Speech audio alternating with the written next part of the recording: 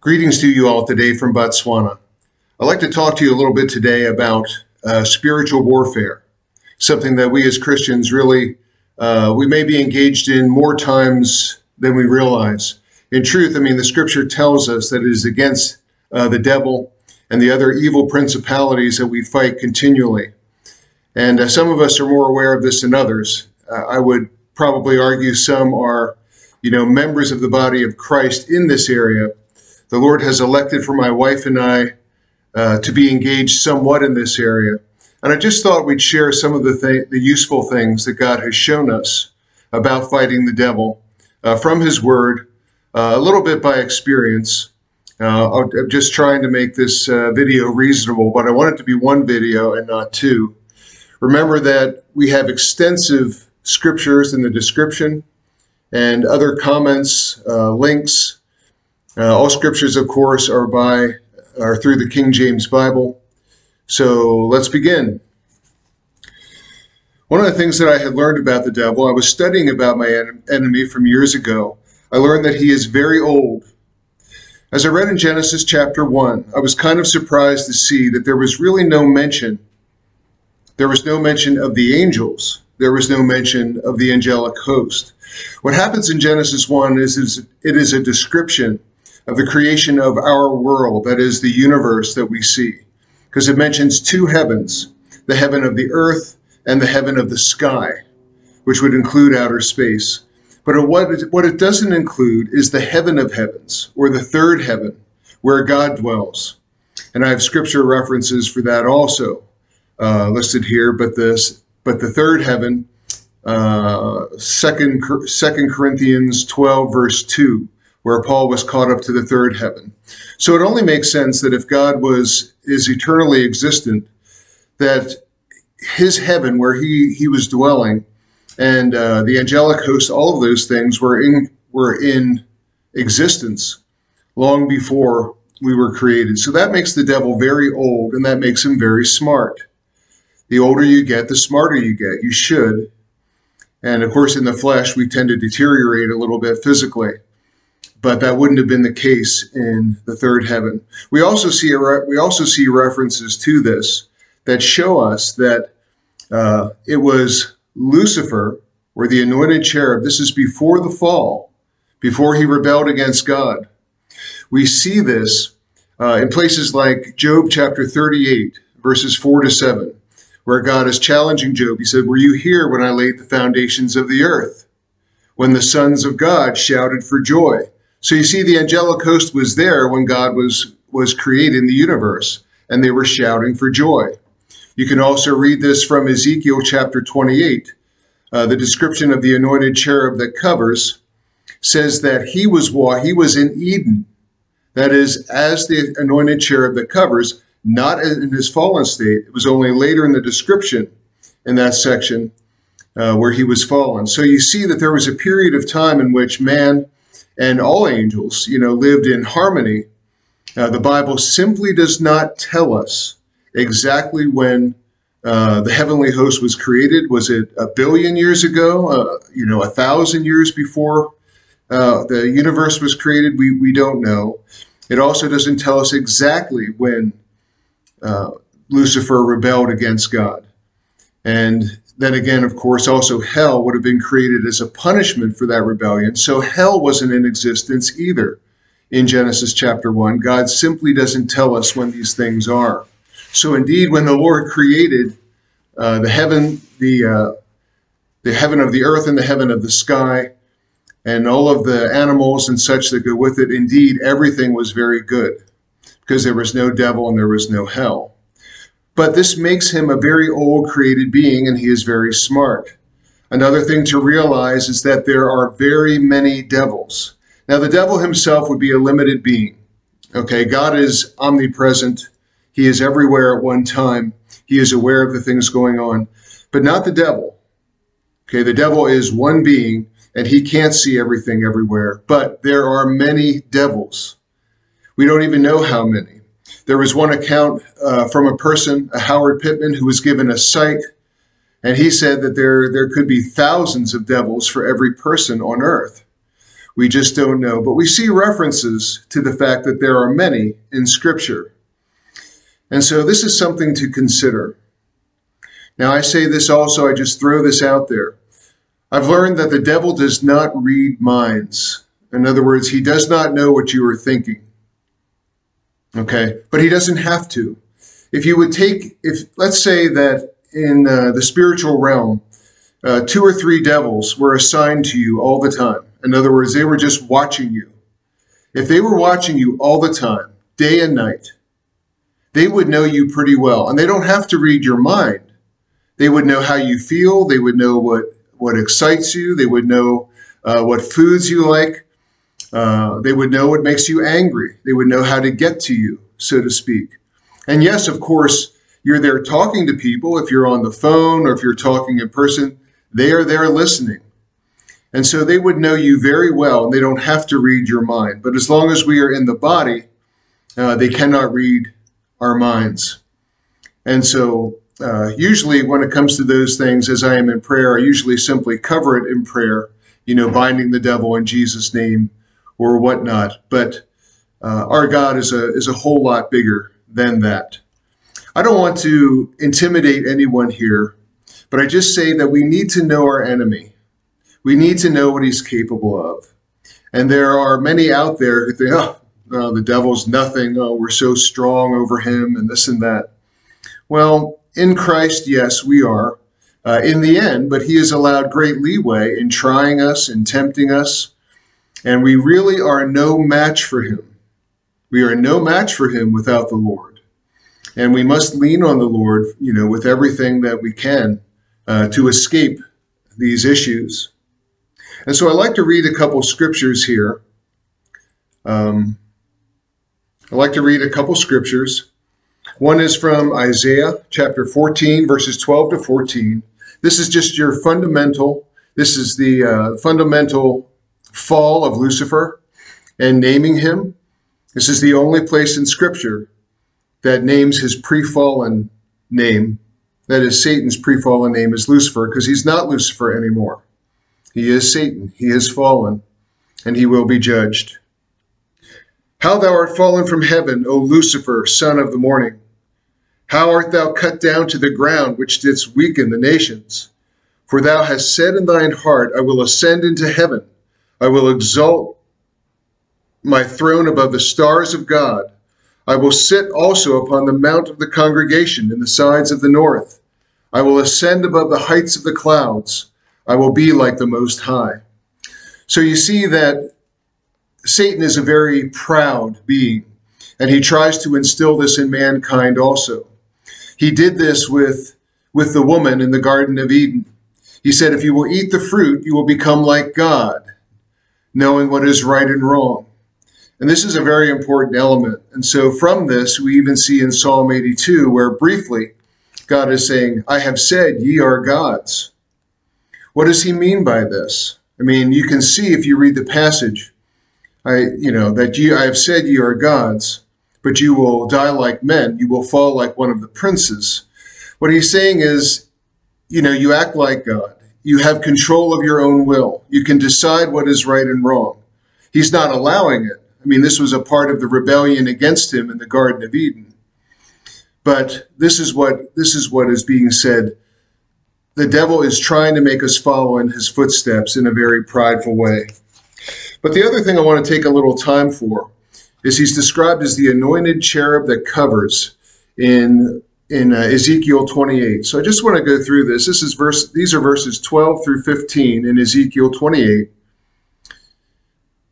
Son of man, take up a lamentation upon the king of Tyrus, which we take to be, this is a description of the anointed cherub that covers, because you can see from the description it's not talking about a mere man. So apparently the enemy was inhabiting this king of Tyrus. Say unto him, thus saith the Lord God, thou sealest up the sum, full of wisdom and perfect in beauty. What that had said to me when he seals up the sum is that this was like the sum total of all the best things that God could put in a creation. He says that he is full of wisdom and great in beauty. And now you know he is a very old being. So these are just some of the characteristics that God is listing here. Thou hast been in Eden, in the garden of God. That's what I told you about. Every precious stone was thy covering. And it lists the stones here, such as the diamond, the beryl, the onyx, emerald, also gold. What I see in this is that the devil is very honored when there is a lot of gaudy jewelry being displayed by men or women these days. You know, it's like this. I'm not sure that something modest isn't all right, but some really indulge in these precious stones and metals. And you can see that this was a part of what the anointed cherub was doing. It says, also the workmanship of thy tabrets and of thy pipes was prepared in thee in the day that thou wast created. In other words, the devil is a master of music. He knows how to orchestrate music. He knows how to get people excited. He was covering the throne of God and orchestrating the praise, directing it toward the Most High. In verse 14, thou art the anointed cherub that covereth, and I have set thee so. Thou wast upon the holy mountain of God. Thou hast walked up and down in the midst of the stones of fire. Thou wast perfect in thy ways from the day that thou wast created, till iniquity was found in thee. So I just think that this is a very descriptive biblical passage. It tells us, because none of these things have changed. This is what God created Lucifer with, and he still has these things. He never removed his anointing, but his rebellion got him and a third of the angels kicked out of heaven. So please bear with me. I'm going to try to go through this well. Okay. I'm going to go through some of these characteristics that I have seen in the enemy.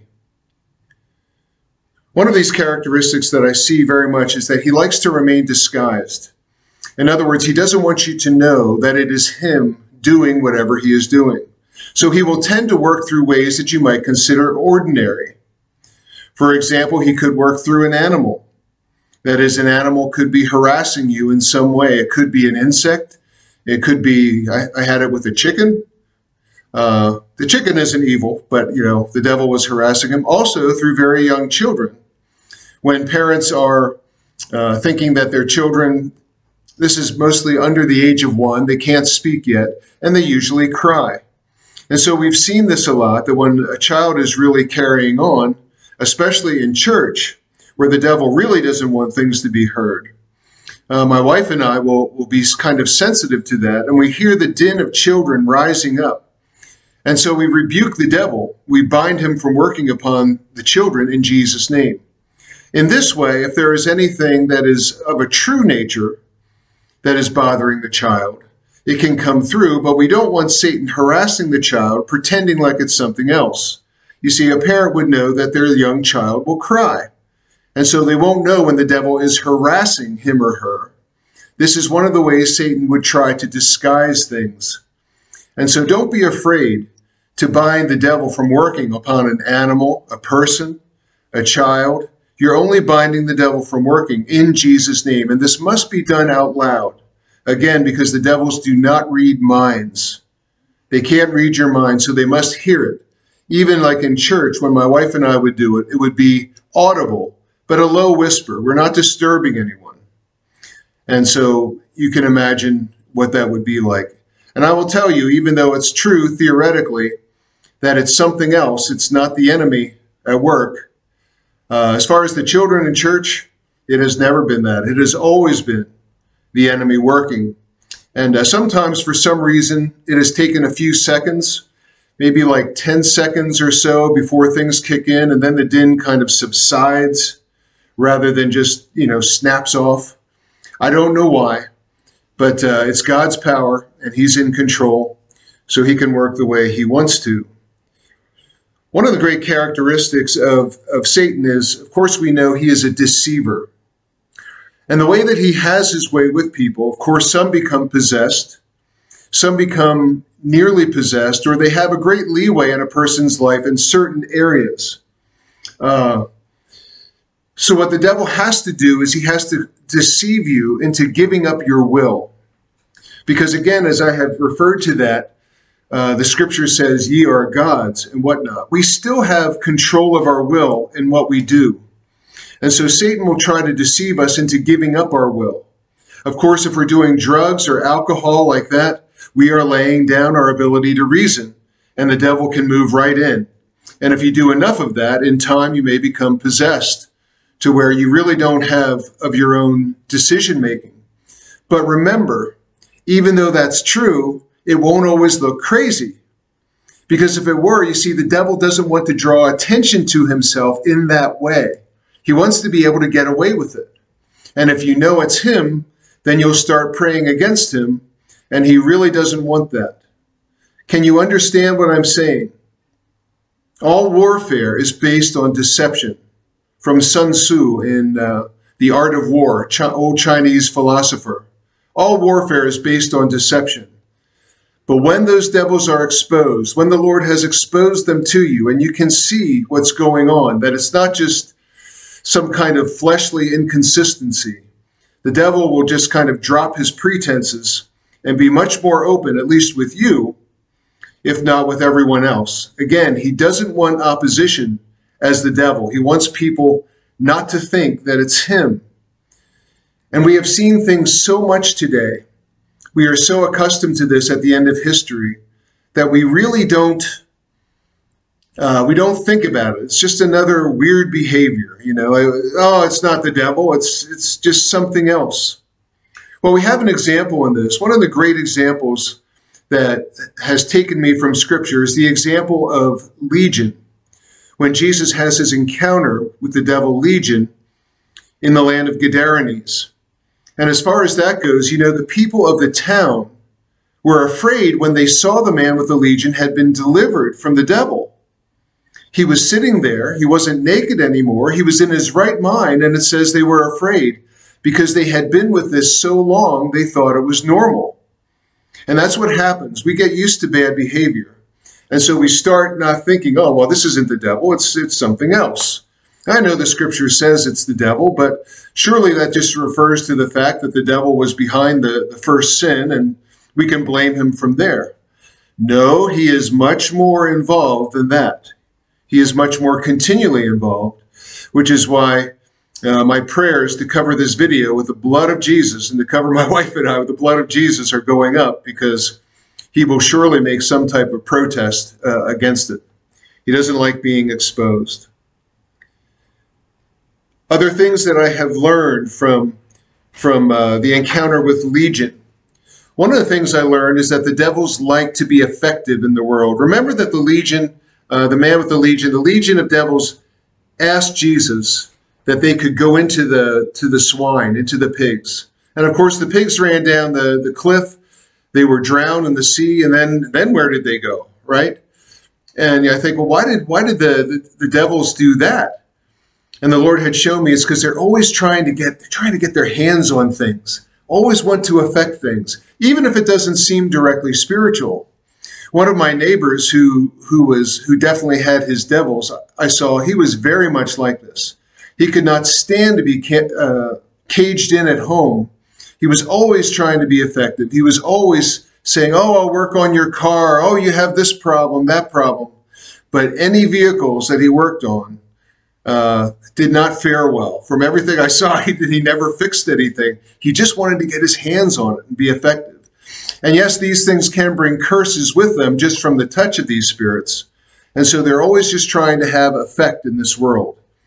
And they hate it if they are caged in. So one of the things I often pray when I'm praying against evil spirits associated with someone, I'll ask that the Lord will cage in those devils. He will cage them in. He will keep them from being effective. And I don't know why, but that phraseology in prayer has worked for me. It may be different for someone else, but I see it over time. Again, the Lord has not blessed me to have such a power. It may be his power anyway, to just be snap, everything is just gone. But I do see the effects over time, and he still gets the glory. But I do hope and pray other people can see it so that they can learn well and be educated.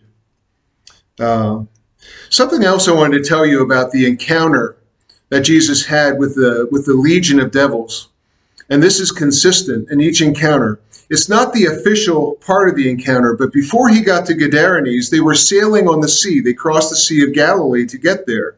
Do you remember that there was a storm at sea that was really threatening the ship, and the disciples were afraid? Well, guess what? The devil can cause those storms. I have every reason to believe that these devils were creating this storm to try to prevent the ship from getting there, so that Jesus wouldn't be able to perform what he wanted to do. Now, I have seen this by testimony in a book, and I have also witnessed it in my own life, whereas the devil is bringing a violent storm when he is being come against in the name of Jesus. And so this is just something, the devil is very powerful. We through Christ are more powerful than he, but let's not take that for granted. We still have to lean on him and call on his name. So in terms of this, in terms of the enemy being disguised, we know that one of his descriptives is that the Satan comes as an angel of light, or his ministers come as ministers of righteousness. So they look good. They come in disguise, but hold everything up to the word of God to see how they fare against the word of God. That is going to be your criteria for judging if they are good or if they are bad. For example, there was one person we knew on social media was boasting of some wealth that she had just come across, boasting that God was blessing her and that this was something. But one of the scriptures, and at a point I stopped arguing because I already knew it was useless, but she used a scripture from Deuteronomy chapter 28.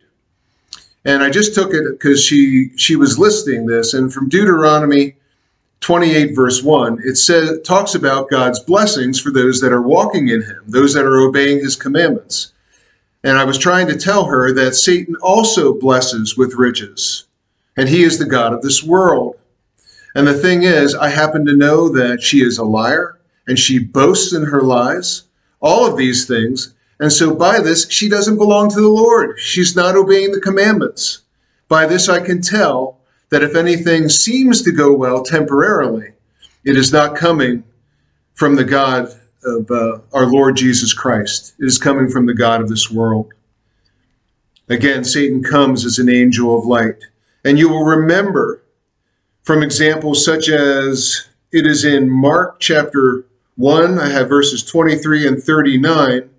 Jesus was in the synagogues casting out devils. The synagogue would be a template, a pattern of the early church.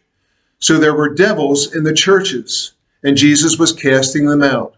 Please don't think that the devil isn't going to invade a church. He is everywhere, and he is audacious. The audacity is just incredible. Remember that the devil offered Jesus the kingdoms of the world and their riches, their glory, if Jesus would bow down and worship him. Think of how audacious that is. He is going before his creator, telling him to worship him, and he will give him also what he's created and put in his hand. And so this is just very much how the devil is. He's audacious. And yeah, he will be in your churches. Don't be afraid. If you're still set on going to church, please just pray ahead of time, pray during the service, bind the devil in Jesus' name. Just ask that the Lord will be working against those spirits. He has power over them, but don't take it for granted. But not only that, if you're not convinced of these things, the Lord may allow some things so that you are convinced because he has some other type of realization he wants you to be in tune with. We know that Satan is a liar and the father of lies. This is kind of the example I was just referring to. This is from John chapter 8, verses 44. But it says first that he was a murderer from the beginning. Jesus said he was a murderer from the beginning. And so it shouldn't really surprise anyone when we see murderers or conspiracy theories, these people that have determined that the world should have no more than 1/2 billion people in it, when that would mean the death of 7.5 billion people. You say, some people say, that's crazy. No one would do that. Well, Satan would do that. And Jesus said, you are of your father, the devil, and the works of your father you will do. And he was a murderer from the beginning. And so this is a very sombering thought. So where you're seeing murder and killing, know that Satan is certainly at play in the world. Let's see what else we have here. Again, I had referred to the riches. This is from the temptation of Jesus in Luke chapter 4. But something else that the devil does there is when he's tempting Jesus, he uses Scripture. Wow. If someone uses Scripture, that must be good, right? No, not necessarily. You have to take all Scripture in measure. Remember what we were told, what Paul was writing to Timothy. He said that study to show yourself approved, a workman that needs not to be ashamed, rightly dividing the word of truth. You know, there is description in the Bible. There is a progression from the Old Testament to the New Testament. And most of the time when people are calling out false doctrines or trying to apply them to themselves, they are twisting something from Old Testament. The New Testament is usually very clear, but I dare say it is also clear in the Old Testament if you are taking the entire Word of God and not just a scripture or two. But this is just a warning that even those deceiving that are walking by the devil, I mean, they might use Scripture, but there will be some other Scripture that sets that one in order. So this is where it really pays to know the Word of God. Also, I wanted to remind you about accursed objects. We read of this from Joshua chapter 7. There are objects that may have curses upon them. Some of them are obvious, some of them aren't. I don't want you to get too twisted up in this. Some may be very obvious, like a pentagram, which is an upside-down star with a circle. You could see this. Sometimes it's in a design. It may be in jewelry. Try to stay away from that. But some things are not obvious. So please be quick to pray. Ask the Lord for discernment of what is or isn't. You can cover it with the blood of Jesus, and it will be neutralized. But if it is cursed and you need to get rid of it, try to burn it. Don't sell it by any means. If you can't burn it by some type of regulation or something, then throw it away in a very discreet way. Try to break it first so that it's of no use, but then throw it away in a discreet way so that no one will be like picking through the trash and find it. And just cover it again in prayer so that it won't do damage to anyone else. But again, I encourage you, don't be too hasty with this. Take it seriously, but be sure in the Lord, because in the end, you can't really tell, what it might be or what it might not be. So I leave that with the Holy Spirit, between you and the Holy Spirit. Something else I wanted to tell you is we are to rebuke and bind the devils in Jesus' name if we're dealing with them. Rebuke and bind them. We do not have conversations with them. When we read of this encounter with the legion by Jesus, sometimes there have been those that say, well, he talked to the legion. That is the only time anywhere in Scripture, anywhere in the New Testament, you are seeing Jesus or the disciples do this. Why? Because you can see from the Old Testament instruction, we are not to have conversations with devils. And I have scriptures listed for that also. So why did Jesus do it? Probably because he wanted us to see the nature of what he was dealing with. He wanted us to know that there are many devils. The devil was called Legion, but it meant there were many. We read in another place about Mary Magdalene, out of whom went 7 devils. We also read Jesus saying that when the unclean spirit has gone out of a man, he wanders in dry places, and then he returns to the place that he had been. He finds it empty and swept, and he takes with him 7 other spirits, so that's 8 spirits, that are more wicked than he is. So you can see, Jesus wanted us to know what we're dealing with. Without having to constantly show us, there's really no reason for that. And he is a very merciful God. So don't talk to the devils, because they love to put on a show, and they are liars. So just bind them and rebuke them. Bind them from speaking, rebuke them, tell them to go where Jesus sends them in Jesus' name. Take that stand, I urge you. I would also say that sometimes in telling the evidence of a spirit, there is irrational behavior. I can't tell you where to draw the line here. You have to have it before the Lord. But there will be irrational words spoken or irrational things done. Greatly irrational, and you can see the difference. For example, one of my neighbors that was also taken with devils, one time in a drunken rage, he was setting off big explosives. I went over to kind of confront him about it, to say, please don't do that, or why are you doing this, or something. But before I got a word out, he was all over me in a spiritual way, putting down, he was ripping me apart as if I had just told him to get saved, and I hadn't, I hadn't said anything. So that was the devil's responding. But then in his drunken stupor, he says, I don't need to listen to your kind of religion. I'm a Christian. My dad's a pastor. He says this, okay? But 2 months later, he was drunken again, and he's just saying, your God is a lie. Your God is a Jewish idol. So what sense does that make? The first part would have been, there have been many that have rebelled against fathers that are pastors. That might have made sense. But the next time he's saying something else, which fully indicates that he had no Christianity. His father wasn't really a pastor. He's calling the God a Jewish idol, and it's a lie. So you can see that's entirely irrational.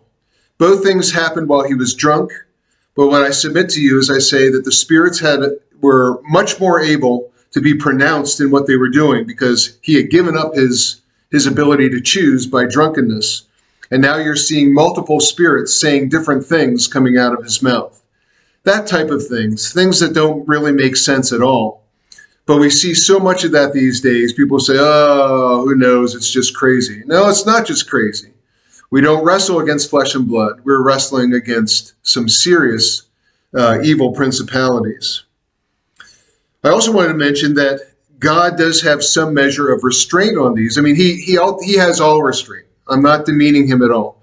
But when we read in 1 Corinthians 2, verses 7 and 8, you will see that what God is saying here is that the devils didn't even know what Jesus was doing when he died on the cross. Said, because if they had known, they would not have crucified the Lord of glory. It refers to them as the princes of this world. That is a reference to principalities. That's not, the prince of Mesopotamia or anything else. That's the principalities. They sought to have Jesus killed and to get him out of the way. And but they didn't know what was going on. So have faith in your God, because the devil is going to be limited, and he always overplays his hand. God will hold, I've seen the Lord will hold the devils back.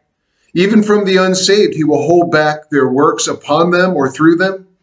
But at a certain point, restraint will be lost, and that exposes the devils, and it ultimately leads to their fall before a true spirit-filled Christian. But those times can be pretty long in between. We have to persist in prayer and have faith. God has heard you, and he will answer in his own time and way. But we have this evidence again, God restrains.